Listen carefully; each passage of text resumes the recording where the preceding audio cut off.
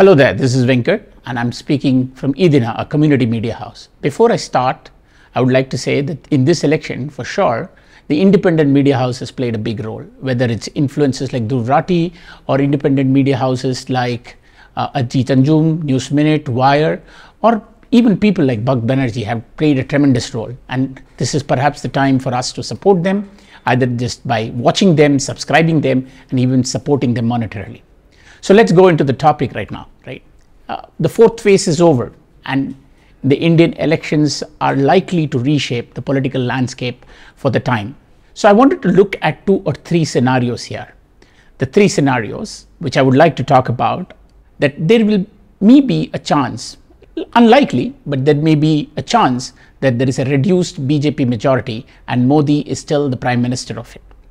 The second scenario is a plausible scenario, a coalition government but with NDA and BJP at the helm of it.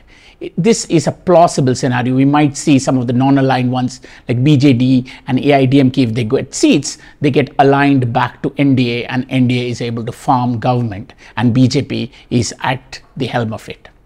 The most likely scenario coming from all the other discussions and from the ground is that it's a victory for the India coalition. And here we would see a dramatic shift in policy and also in the way the governance is done. But let's dive into each one of them, right? A reduced BJP majority, but BJP is still at the top of it. And here, Prime Minister Modi will again come back. Here, we are likely to see something significant here. Modi's administration is going to consolidate power, weakening the constitutional checks and balances. The judiciary may face increased pressure and the crackdown on the opposition and independent media and dissenting voices will intensify. While Yogi Adityanath may see his power curbed, but chief ministers of Uttarakhand or that of Assam could play a crucial role in promoting the Hindu to a ideology. Amit Shah could become a critical enforcer of these hardline policies. India will slowly emerge into a theocratic society, and that's a possibility, right? With accelerated constitutional interpretation into a theocratic society.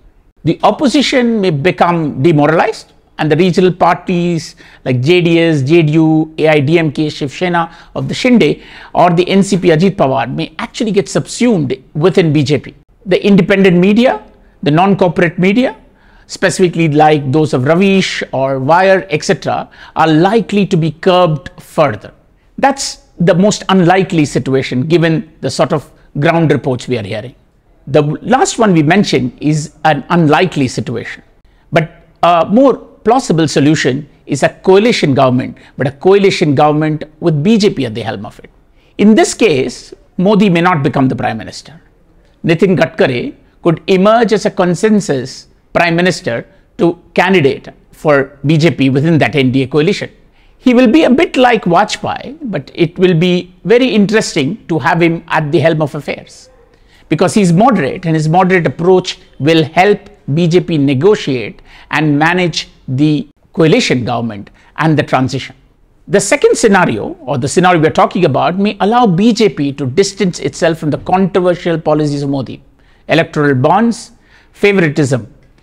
Gadkari's leadership would allow RSS to shape a new narrative around Yogi Adityanath, giving them time to build an image of a future hardliner.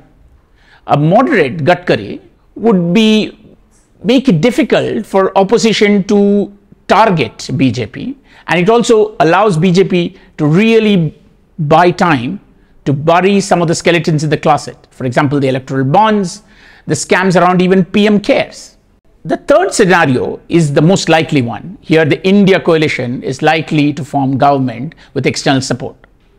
In this scenario, India coalition will form a government, but one doesn't know the Prime Minister candidate. Given that Congress is the biggest party there, and it might win a lot of seats, Mallikarjun Kharge, a senior leader, could become the Prime Minister. But let us not forget there are many parties here, many political leaders, there will be individual ego, party positioning, and there it could have some initial instability. This initial instability will be spoken a lot in the media and BJP will try to take advantage of this. Increased social spending, which is a part of what India has promised, or specifically what Congress manifesto has promised, would mean a dramatic change in the economic policy. The guaranteed apprenticeship and the increased wages in Manrega could improve the living conditions, but may also drive some amount of inflation in the short run. What this is likely to do, that this will lead to fierce criticism that this is impacting fiscal discipline. BJP may also work to stall the parliament proceedings and paint the coalition as a divided and ineffective one, similar to the strategy they used in the last few years of UP2. Narrative that the lack of a robust and unified leadership is hurting India's progress will gain traction both in a narrative sense and through the media.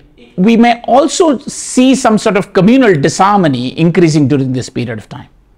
So what I really wanted to do was take the three scenarios which might come out of the election and see what are the possibilities that might happen.